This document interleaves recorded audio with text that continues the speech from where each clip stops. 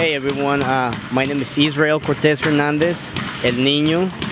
I'm from Puebla, Mexico, and I train here at the ITRboxing gym in San Leandro. And My bad. no, it's fine. And yeah, so we're getting ready for a fight. It's gonna take place in Richmond, California.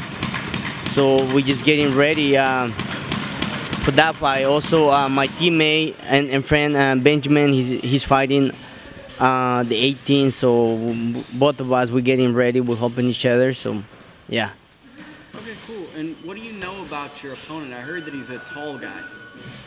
Well, yeah, I know he's a tall guy. I think he lost his first fight, but that's all I know. And that's all I know about him. We just, working really hard. Since he's tall, we trying to, work the inside, bodies, stuff like that. And uppercuts, I like to throw the uppercuts. Hopefully, I'll be able to get inside, throw those uppercuts, and then yeah.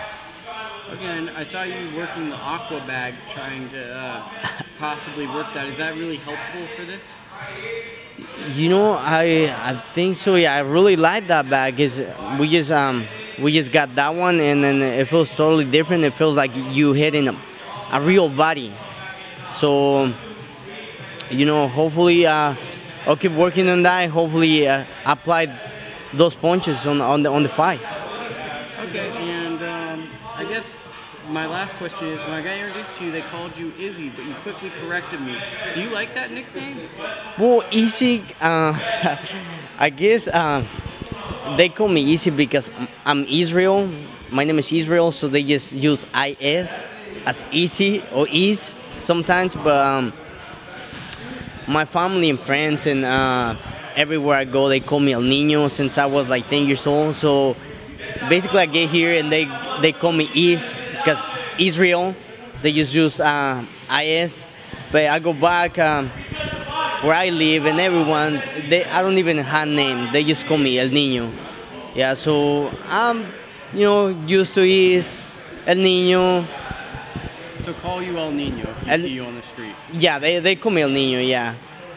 Okay, and I guess my very, very last question is, I think that I read somewhere that you're balancing being a bartender along with being a pro fighter. Is that true?